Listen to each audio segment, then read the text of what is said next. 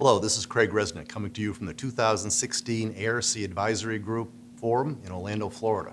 With me today is my special guest, Greg Conary, Senior Vice President of Strategy at Schneider Electric. How are you doing today, Greg? Thank you, Craig. You know, we keep hearing a lot of discussion about the industrial Internet of Things, IoT. It's probably the prevailing theme at this forum. Give us your perspective on industrial Internet of Things. Well, I think, first of all, that's a very good question. And you hear a lot about the Internet of Things. The general public talks about that. They connect it with their smartphones, and you can do just about anything with it. And I think the important thing about the phrase you just said is the word industrial, because the industrial brings in the robustness and the cybersecurity that allows you to take IoT into an industrial application. We look at it in three ways. We look at it in smart manufacturing, which is traditional Industry 4.0. We look at augmented operator, and we look at it in asset performance management. And pretty much we think any of the applications you can have around IoT are going to fit into one of those three categories. Yeah. Now, what do you see from Schneider Electric's perspective as the practical applications, the applications your customers would be willing to consider and purchase? Well, that's a very good question because there is an awful lot of hype around it. People talk about you can connect your toaster to the internet if you would. Why? I don't know, but you could. What value you get, who knows? But if I look at some of the applications we have, and I'll take our drives, for example, we can have drives connected to pumps. Pumps are typically very uneducated, dumb pieces of equipment. They turn based on how much power you give them. But in a drive, you can actually put the pump curve. You can embed it into the drive, so when the drive sends the electricity down to the pump, it knows how fast the pump should turn. If the pump doesn't perform to the value it should, then the drive can actually contact somebody. It can give a note to somebody's phone. It can pop up an alarm on a screen. It can allow you to maximize your performance that you get out of that pump. And that's a real-world example of IoT we have today. Now, some of the areas that you've implemented IoT at customer sites, certainly the drive is a great example. So what's some of the applications that you've implemented IoT? Well, that's another good example. We use it internally ourselves in our collaborative engineering environment. We call this Flex. It allows you to do a large amount of engineering on very complex projects with people in remote and distant applications. We track change management, we track engineering specifications, we do all of the work we can for a large extended team in a very large project and maximizing the speed and time we can get with a very highly accurate system. Okay.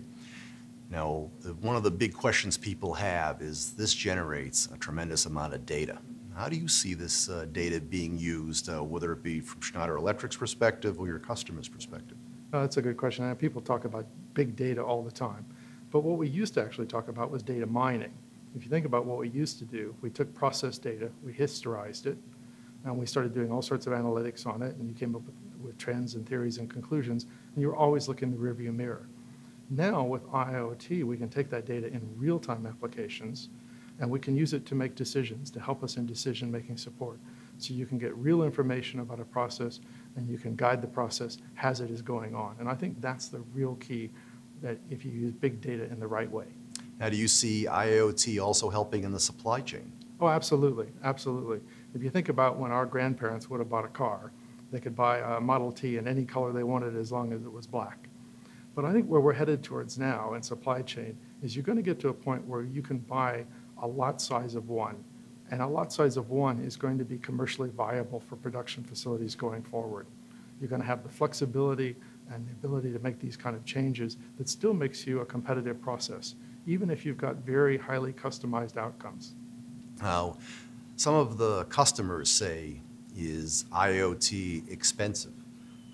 Sometimes there's a certain amount of skepticism about IoT, whether it be cost, security, even trying to come up with return on investment, return on asset calculations to justify the expense. What's your perspective on that? No, it's absolutely. In a lot of our industries where we're very conservative, process industry is a very good example.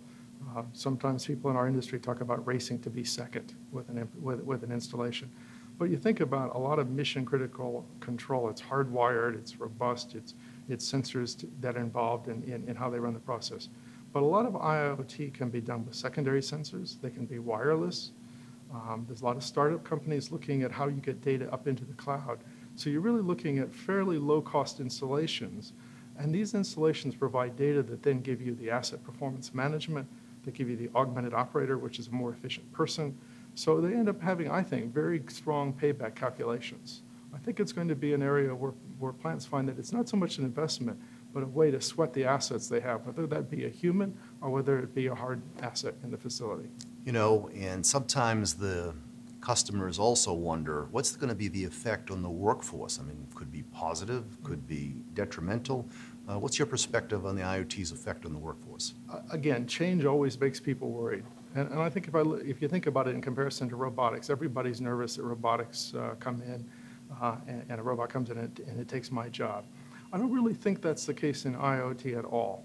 I think it's going to change people's jobs. Certainly, we're going to have much more demand for people who understand big data, who can do the analytics, people who can maintain the IoT system, and lots of opportunities for startup companies and people to come up with the ideas on how to get that data into the cloud.